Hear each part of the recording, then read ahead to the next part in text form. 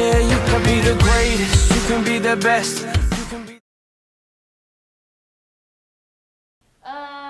Well, I'm the oldest, and then I have a younger brother, Josh, but everybody thinks he's older than I am because he's taller and actually looks like a man. It's kind of scary. I got a dad and a mom, and I got a dog that likes to get in a lot of trouble, so that kind of encompasses the family.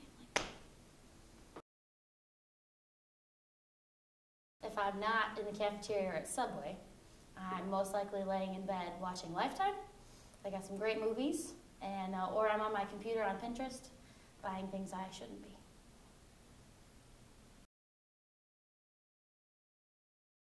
I would have to say the people I've met here, because they're definitely one of a kind, and we get into a lot of shenanigans here. You wouldn't think we would, but we do. So it's definitely what's made the experience for me. It would have to be either freshman year when Sarah, our goalie, crawled across the field to get a ball, literally like a slug, just crawled across the field. Or also freshman year when Wendy took out a girl at Edgewood and picked her up to avoid getting the yellow card and was upset when she got the yellow card. That has to be two of my favorites.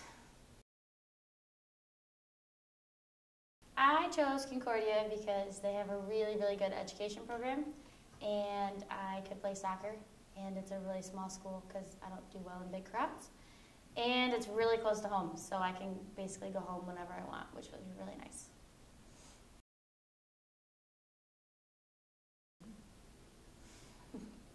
Well, if I didn't play soccer, I would probably be 300 pounds.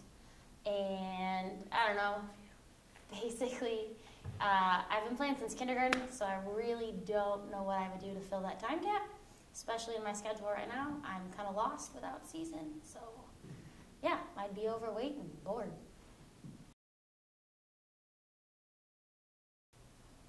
Well, one of them would be to score a goal. That would be nice. You know, get my rep as a forward. I don't know, maybe my goal is for the team to come together next year and play like we know how. AKA Alex. Mm-hmm.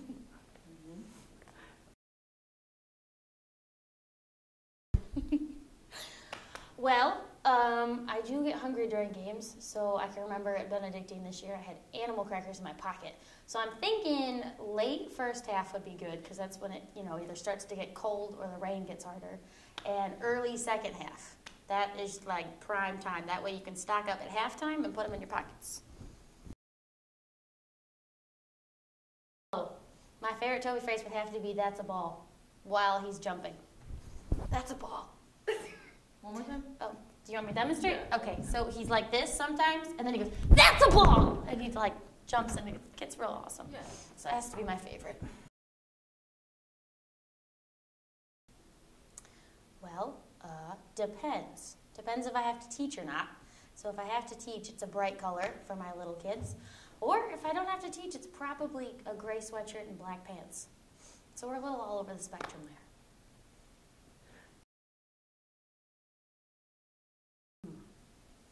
Favorite meal at Sodexo would have to be, they've got some French toast with like cheese and ham in it with like powdered sugar on top, and it's got like the KFC fries. Fries are always on point, let me tell you. Pal is actually probably at work right now.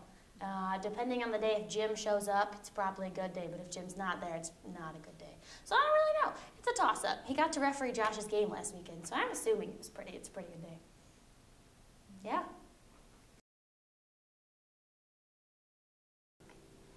Next on Meet a Cougar, you get to meet Allie Cranack. Pew, pew, pew. The last one was, how's Joe doing? Oh, yeah. I was like, oh. Yeah, we have a future in this. Yeah? I can see it. Make sure you're I like this. just really close. I have to come closer? Okay, duck, lower, lower.